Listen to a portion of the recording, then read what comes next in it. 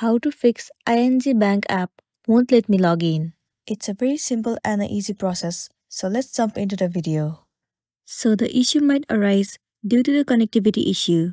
In that case, what you want to do is, you have to check whether your internet connection is stable or not. So make sure that you are connected to the stable Wi-Fi.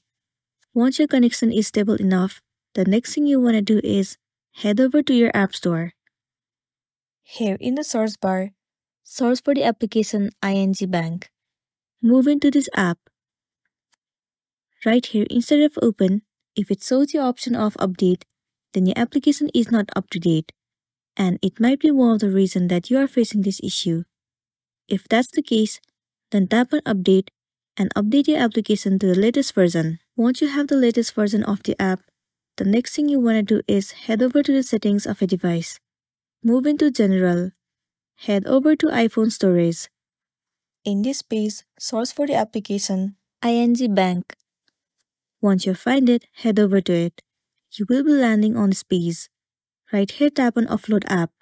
Once again, click on Offload App. Offloading app means clearing the cache and the storage of the application. It will remove all of the unwanted bugs and make your application run smoothly. It might also fix the issue that you have been facing, and then you'll be good to go. But if you are still facing the issue, then what you want to do is simply uninstall the application and reinstall it again. Reinstalling the app will definitely fix your issue, and then you'll be good to go. So that's all for today, and this is simply how you can fix ING Bank won't let me log in. Make sure to smash the like button and consider subscribing if you found this video helpful. And if you have any queries, you can drop it down in the comment section below.